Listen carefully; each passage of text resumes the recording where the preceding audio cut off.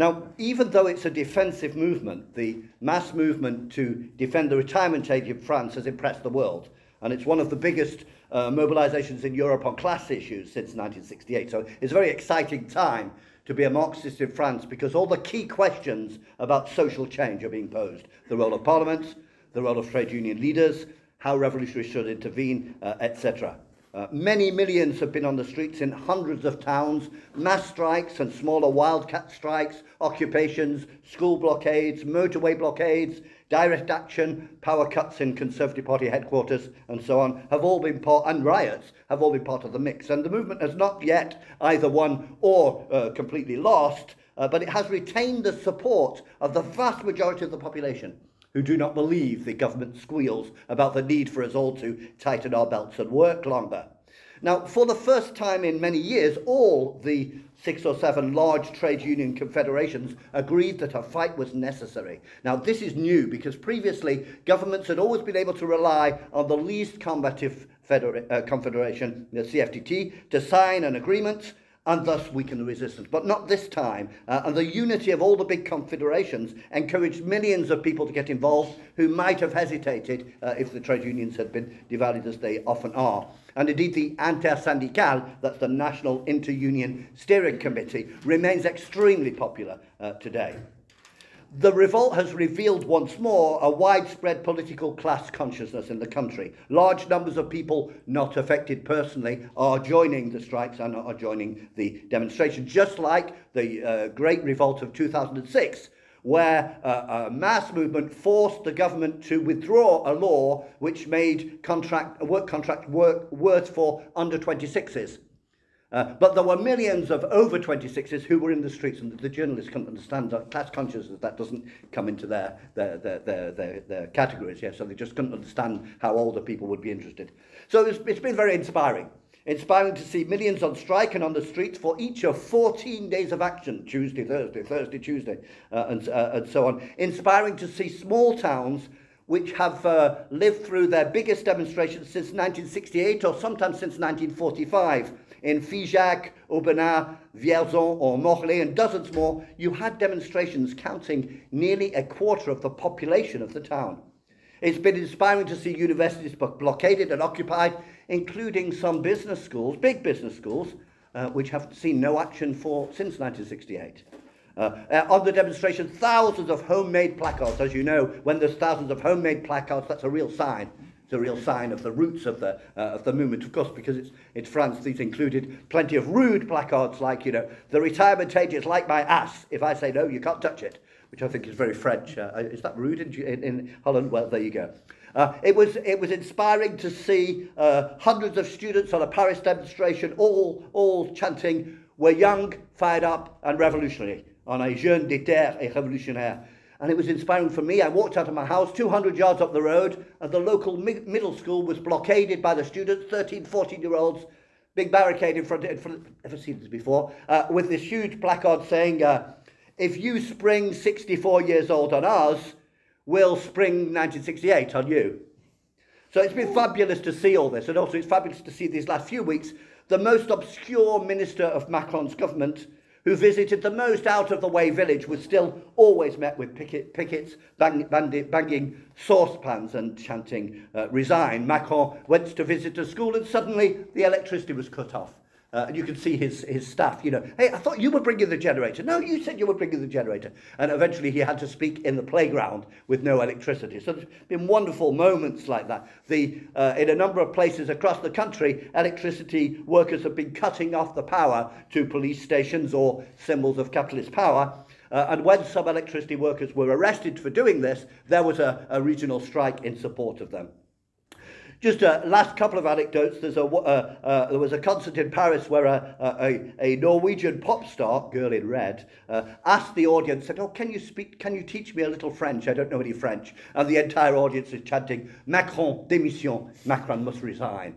And she's like, "Oh, I wonder what that means." So great. Then finally, the Cannes Film Festival a couple of weeks ago, which is really a symbol of, you know, French wonderfulness to the world. And as soon as Juliette Trier won the award, she made a speech attacking the government and saying that that protests have been denied and repressed in the most shocking manner. The popularity of the movement is absolutely historic.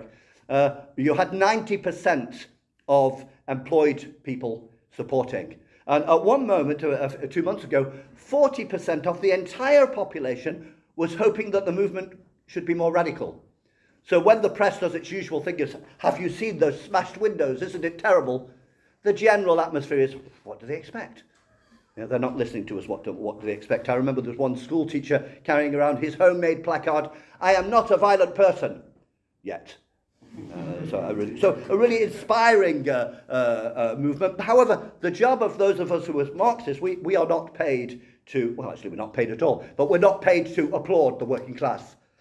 We're not even supposed to just be building the movement in our own specific sector. We're supposed to be working at becoming the memory of the working class, the university of the working class, and that's why the title is, What are the lessons of the French movement? No suspense, 3 key lessons.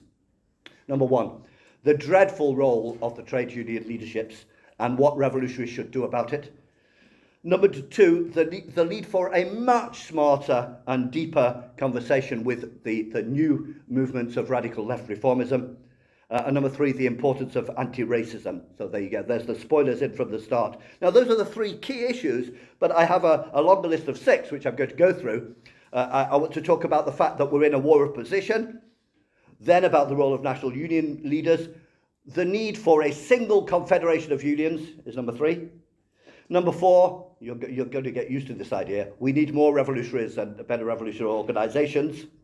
In particular, we need to be able to act on what we know about mass strikes and trade union leaders. Number 5, then, the need for a smarter conversation with left reformism and the importance of anti-racist mobilisation. So let's go through this is a war of position. We're fighting a whole series of battles with the working class, with the ruling class, and the situation is often of many minor victories, defeats, and concessions. So, for example, in France, unlike in many countries, my students, I work in a university, my students pay €300 a year, and the social atmosphere is so tense, and has been for the last 20 years, that no politician, even a right-wing politician, will suggest that students should pay the cost of university tuition like they do in England. And if we look at the present question of pensions, well, 4 years ago, Macron announced a completely different pension reform, which was even worse. It was based on a points system which prepared for further in the future a privatisation of the pension system. After huge strikes and demonstrations over several months, Macron was first obliged to make concessions to individual groups of workers and then to abandon his reform. He claimed it was because of the pandemic. That was not the case. He would have passed it a year earlier if there hadn't been the movement. Secondly, Macron had planned to move the retirement age from 62 to 65, and he was obliged eventually to put forward as 64. And finally, destabilised by the present revolt, Macron suddenly found money for student grants, which they hadn't been able to find before, and a vicious racist immigration law has been put on the shelf for the time being. So when we push them back, we can win in different parts of the struggle. On the side of the workers, although the pension movement has not won, in some sides, in many ways, both sides have lost. Macron has lost, but we haven't won. However, this has really raised the confidence of workers to organise and strike. The present high rate of inflation has helped, but there's been a whole series of wages strikes over this last month in the bus and metro system of Toulouse, in the cleaners of the Paris metro, one in 4 days. They want improvements in wages and conditions, and they obliged the bosses to pay the wages they had lost during the strike. So some good combativity there. And also on the workers' side, every one of the union confederations is noting lots of people coming and signing up and joining the trade unions at the moment. There's no watertight partition between movements. Anti-racist and anti-fascist mobilisations these last 3 months have been bigger for a number of years. At the end of April, there were sizable anti-racist rallies in dozens of towns. But the biggest lesson of the movement is the nature of national union leaderships. When you have 90% of employed people on your side, and you've already done 13 individual days of action, it's not very difficult to think that you shouldn't, that the correct answer is not, let's have a 14th one. And in fact, they are failing, really the national trade union leadership are failing very badly. The national movement is led by the Inter-Union Committee, the Intersyndical, which is an ad hoc body set up for the specific movement. It's made up of the leaders of all the national confederations, from those like the CFDT, best known for supporting some of the government's worst neoliberal projects, to those like Solidaire, which is really quite close to the anti-capitalist left. The Inter-Union National Committee has almost uncontested authority over the national movement. On the evening of each day of action, they have a meeting and decide what comes next. And we don't know until they announce it. Is it another day of action next week, or is it in 3 weeks' time, or is it something else? We don't know. Now, on the positive side, it's been 12 years since we saw such unity. On the negative side, all the unions together has meant that the less combative unions have set the national place. The very left-wing Solidaire Confederation has accepted, in the name of unity, to follow the 1 day a week, 1 day of action a week strategy.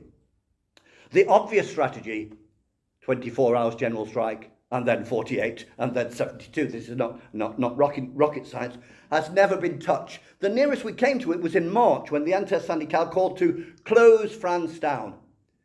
This was the big slogan. But Laurent Berger, the leader of the CFDT, immediately went on television to say that for him, this slogan was not a call for a general strike. Whereas the leader of the CGT, who are more radical, said he hoped there would be renewable strikes wherever that was possible. It could have been very different. If the trade union leaders had had 5 mass meetings in 5 cities over 5 days on the slogan of general strike now, that could really have changed the atmosphere. The union leaders brought out the same old arguments. We don't want to lose public opinion. But public opinion was more radical than the leaders were. Occasionally these arguments are better. You sometimes have movements where they say, well, we're very unpopular, but that's absolutely not the case. It was really a perfect example of how not to lead things. Trade union leaders are professional negotiators. Even in France, where national union leaders do not earn huge salaries, I think the national leader of the CGT earns something like a university professor, like me. So it's a good salary, but it's not like in Britain where they're earning like huge salaries of £100,000 to £200,000. Apart from not organising a general strike, the national union leaders also did not take seriously the collecting of money to help strikers. Most of this work was done by political groups or by regional trade union confederations. The France Insoumise left reformist group collected €1 million. The CGT regions, a few million euros. But in the atmosphere of the popularity it was, the national leaders could have launched a campaign. They could have collected hundreds of millions of euros. It was not. It was just they just needed to want to. So what have the more radical sections of the movement been doing? Well, despite the excellent, creative and powerful initiatives taken by quite a number of regional and local union federations or rank-and-file groupings, the national leadership has the authority to make things happen with millions. When the national leadership asked for something to happen, millions of people did it. When the regional or more political groups asked for something to happen, you might get 20,000. So, which was excellent, but it had to go through the national leadership. One of the slightly disappointing things about the present situation is that although it might seem obvious to some Marxists that the national union leaderships have been at least very disappointing, the national union leaderships have remained extremely popular. I spoke to a comrade in Marseille who insisted, and I think correctly, the dominant mood among strikers is not one of defiance towards the union leadership. So, for example, the decision of the CGT leader, one of the biggest union confederations, Sophie Binet, her decision to meet the government a couple of weeks ago, after months of refusing to meet the government, did not cause huge waves in the union membership. And excellent initiatives like the one I'm involved in, it's a petition, let's not turn the page. It sounds better in French. And we get hundreds of signatures, thousands, but it does not have a mass following. But the other lesson about this is a longer-term lesson. The most radical union federation, Solidaire, saw its national leadership completely cooperate with this unsuccessful strategy in the name of unity. So it's almost as if every union confederation joined the least combative, which was being more combative than it usually is. And this is one of the key weaknesses of the French trade union movement, having 6 different confederations. And indeed, over the last 30 years, the strategy of grouping together the most radical workers in a separate union confederation has shown its enormous weakness. Over the last 30 years, there have been a number of splits to the left from trade union confederations, moving towards Solidaire, and many of these splits to the left of the unions have been supported by the revolutionary left. And I think we're paying the price now. If we had been in one confederation, in the same confederation, the more radical workers would have had far more influence than where they are. And the great problem of having different union confederations is that all year round they're in competition. There is elections for workers' representatives on health and safety committees, promotion committees, all sorts of committees. And the trade union confederations are against each other at that moment, and then sometimes they cooperate. But there's a very strong building of an individual identity for each confederation, which is, in my opinion, not a good thing. In fact, I think that determined class fighters should be pushing for a unification of all the union confederations. Unfortunately, this is not the case of most of the anti-capitalist left in France. So, what should Marxists be doing? Well, there are several thousand Marxists in the movement in France. I mean, Marxist activists in a number of different organisations, and I do not want to give the impression that I'm handing out good and bad grades to the different left organisations. There are thousands of revolutionaries in France. Most of them have done more than I have to build the strikes of the movement, so I don't want to be to appear too much to be the red professor. Nevertheless, if Macron has been seriously bruised, we have not got rid of the attack on pensions. And revolutionaries have not played the role they should have. There has been no organisation setting up a public meeting in every town, general strike, why and how. There has been no organisation setting up a rally or a picnic in front of the meetings of the Inter-Syndical, of the Inter-Union Steering Committee. So, picnic for a general strike in front of the meeting of the trade union meetings. These are basic initiatives which were vitally necessary. Most revolutionaries and radical leftists have been taking the position the job of a Marxist is to do the maximum possible in his or her own workplace to extend the strikes. Now, of course, this is not untrue, but it's very much insufficient. Even worse, many were defending what seems to me to be almost an anarcho-syndicalist position. We don't need the national leaders. Let's not talk about the national leaders. Rank and file organisation is what we need. But the problem is when the national leaders called for something, millions followed. And when the rank and file organisation called for some, there were tens of thousands of them. No, we pay the wages of the trade union leaders, and we have to let them know in a very loud voice that they need to go much further or discredit themselves. And I think that that is what Marxists should be doing. One of the things that stopped this happening is that an understanding of the role of the trade union leadership as professional negotiators with their specific social interests is very rare in France. I have 2 more lessons. Number 4, the racist card will be played. For Macron today, faced with this incredible opposition to him, every time he walks out of the house he's got a demonstration, there are very few things he could do except play the racist card, from his point of view, of course. Now, Macron comes from a current of right-wing thinking which did not have as a priority attacking Muslims. But in France, attacking Muslims is so profitable, since the left and even the revolutionary left will put little effort into fighting these attacks, and so Macron has now taken on wholesale. He's appointed an interior minister, Darmanin, who is really very, very sort of wild-eyed Islamophobe. Last year, a Muslim legal aid organisation was banned, and an Islamophobic law against separatism was introduced. Although organisations such as the France Insoumise and the New Anti-Capitalist Party did denounce these laws, in Parliament Jean-Luc Mélenchon declared, "You are stigmatising Muslims with a useless and dangerous law." Nevertheless, in all left organisations in France, there is a whole bunch of people who think that Islamophobia either doesn't exist or is not a priority, and so the national leaderships tend to avoid the question. And there have been several attacks by right-wing thugs on mosques recently. The other lesson I want to come up with is the question of debating with the new reformists. The France Insoumise, a left reformist organisation, France in Revolt, got 7 million votes in the elections last year. They have 70-something radical left MPs. On the day that Macron's government just survived a vote of no confidence, we saw the 70 MPs of the France Insoumise holding up to the cameras placards saying, "See you in the streets." And last month, the leader of the France Insoumise, Jean-Luc Mélenchon, was asked to comment on the Brave and police squads, infamous for being very violent against demonstrators. And he said the squad should be dissolved and that its members need psychological help, because you're not normal if you want to join a squad like that. So these are serious left reformists, and a thorough debate is needed, which is not being had. It's no good saying to radical left reformers, "Workers' councils are better than radical left members of parliaments," because they will answer, "Yes, but we have 72 radical members of left parliament. How many workers' councils do you have?" The important thing is to have a sophisticated debate. The France Insoumise's programme is based on the slogan, "For a citizens' revolution."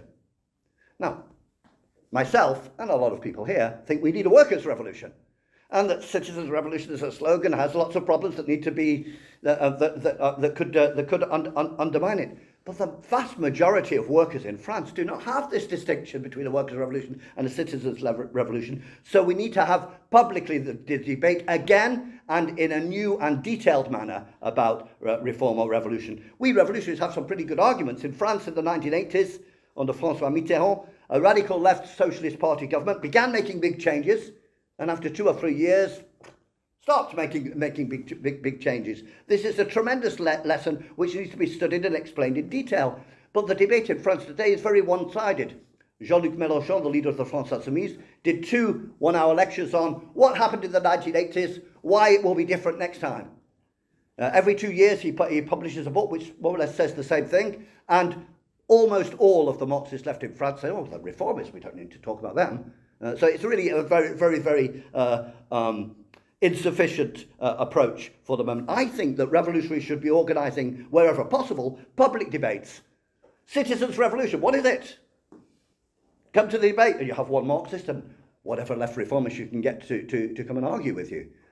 In every town. Whereas the sad fact is that if you search, now you have far left organisations all have their newspapers online, so you can say, what did they say about the France Insoumise this year? Oh, nothing. Okay, so it's easy to find.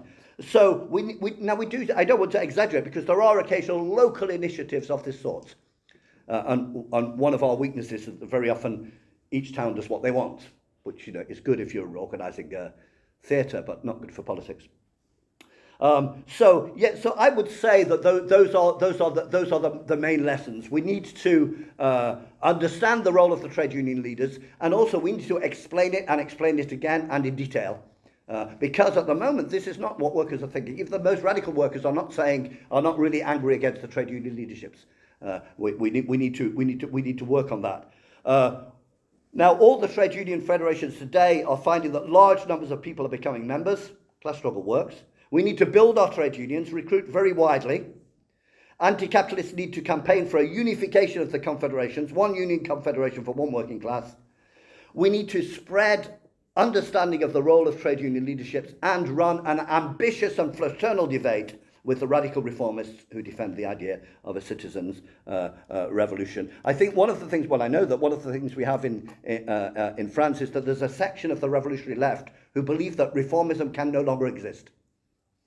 Now, if you believe that reformism can no longer exist, you then conclude, and some of them do, Jean-Luc Mélenchon is pretending to want change.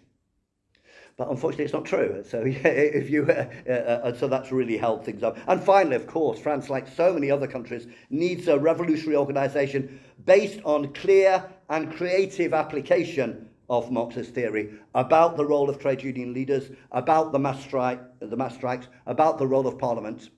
And unfortunately in France, I think it's perhaps because French intellectuals became world famous, French anti-capitalist activists, we don't talk enough about ideas. We talk too much about the practical events. So, and inspiring movements. We don't know where it's going, but it's not defeated yet, although the law has gone through. It's difficult to know what will be the next the next explosion, and certainly 35 or 40 years of a high level of class struggle have given results. Pensioner poverty in France, I think it's 4 times lower than in Britain, and only half as much pensioner poverty as in Germany. It does actually work. But yeah, obviously the movement has made a lot of people see that it could potentially go much, much further, provided that we find the organisation, the currents, the thinkers and actors who can get the applications of Marxism out there and bring in a new generation in that way. Now, there are positive signs. I said a number of the revolutionary organisations are getting lots of new young people, and so we've got to hope that keeps going in that direction, and that the next time there's a big revolt in France, that the whole structure of the capitalist state just starts coming tumbling down. Thank you.